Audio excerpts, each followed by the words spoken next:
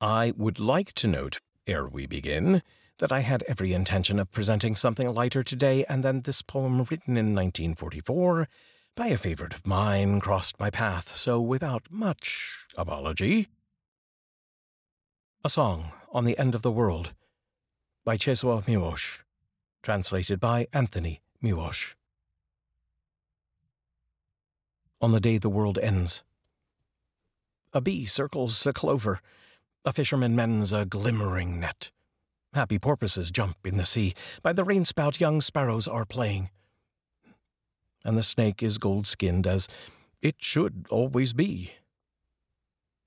On the day the world ends, women walk through the fields under their umbrellas. A drunkard grows sleepy at the edge of a lawn. Vegetable peddlers shout in the street, and a yellow-sailed boat comes near the island. The voice of a violin lasts in the air and leads into a starry night. And those who expected lightning and thunder are disappointed.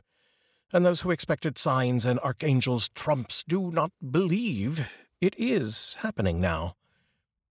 As long as the sun and the moon are above, as long as the bumblebee visits a rose, as long as rosy infants are born, no one believes it is happening now. Only a white-haired old man, who would be a prophet, yet is not a prophet, for he's much too busy, repeats while he binds his tomatoes, "There will be no other end of the world. There will be no other end of the world."